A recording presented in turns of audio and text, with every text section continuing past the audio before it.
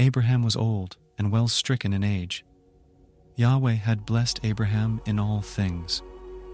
Abraham said to his servant, the elder of his house, who ruled over all that he had, "Please put your hand under my thigh. I will make you swear by Yahweh, the God of heaven and the God of the earth, that you shall not take a wife for my son of the daughters of the Canaanites among whom I live. But you shall go to my country and to my relatives and take a wife for my son Isaac." The servant said to him, "What if the woman isn't willing to follow me to this land? Must I bring your son again to the land you came from?" Abraham said to him, "Beware that you don't bring my son there again. Yahweh, the God of heaven, who took me from my father's house and from the land of my birth, who spoke to me and who swore to me, saying, 'I will give this land to your seed.' He will send his angel before you, and you shall take a wife for my son from there. If the woman isn't willing to follow you, then you shall be clear from this my oath. Only you shall not bring my son there again." The servant put his hand under the thigh of Abraham his master, and swore to him concerning this matter. The servant took 10 camels of his master's camels and departed, having a variety of good things of his master's with him. He arose and went to Mesopotamia, to the city of Nahor. He made the camels kneel down outside the city by the well of water at the time of evening, the time that women go out to draw water. He said, "Yahweh, the God of my master Abraham, please give me success this day and show kindness to my master Abraham. Behold, I am standing by the spring of water. The daughters of the men of the city are coming out to draw water.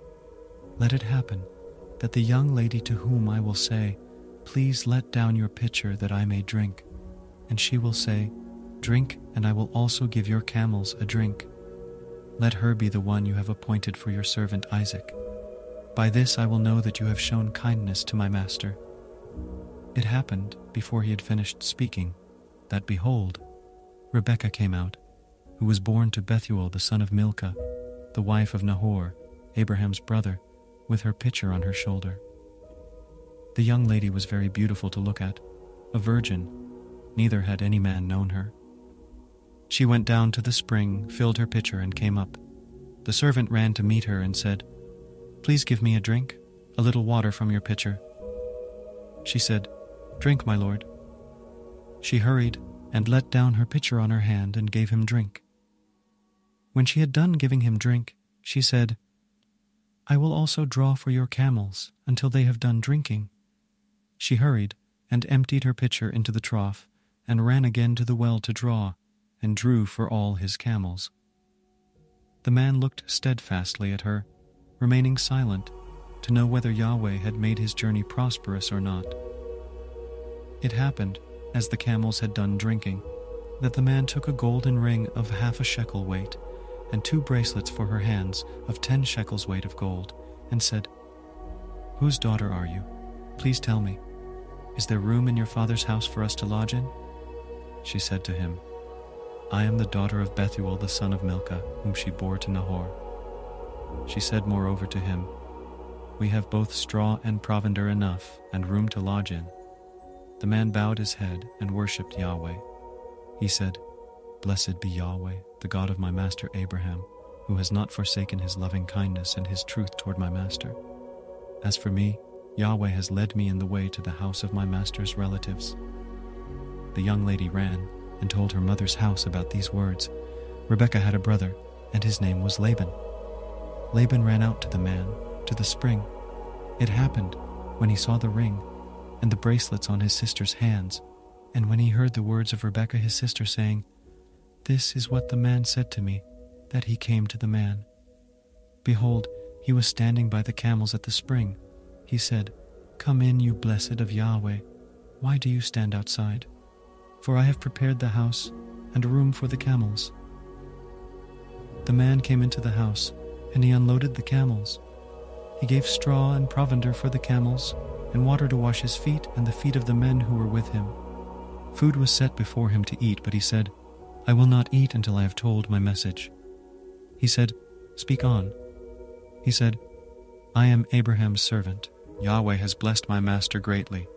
He has become great.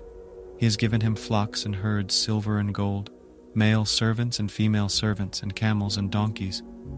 Sarah, my master's wife, bore a son to my master when she was old. He has given all that he has to him. My master made me swear, saying, You shall not take a wife for my son of the daughters of the Canaanites, in whose land I live, but you shall go to my father's house and to my relatives, and take a wife for my son. I said to my master, What if the woman will not follow me? He said to me, Yahweh, before whom I walk, will send his angel with you and prosper your way.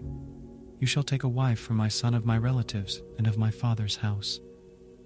Then will you be clear from my oath when you come to my relatives? If they don't give her to you, you shall be clear from my oath. I came this day to the spring and said, Yahweh, the God of my master Abraham, if now you do prosper my way which I go, behold, I am standing by this spring of water.